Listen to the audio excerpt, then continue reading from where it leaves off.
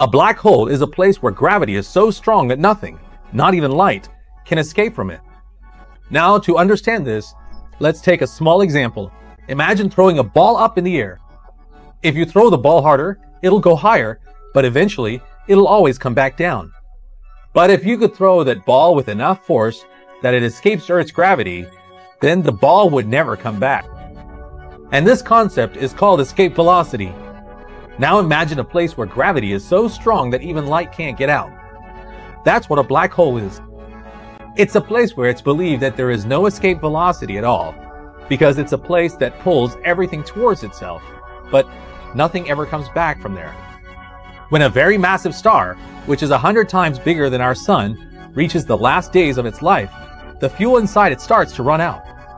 And when a star's fuel runs out, the nuclear fusion inside it comes to a stop.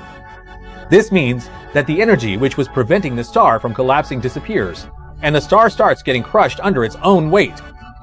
In the final moments, the star collapses so much that all its energy condenses into a single point. And this point is what we call a singularity,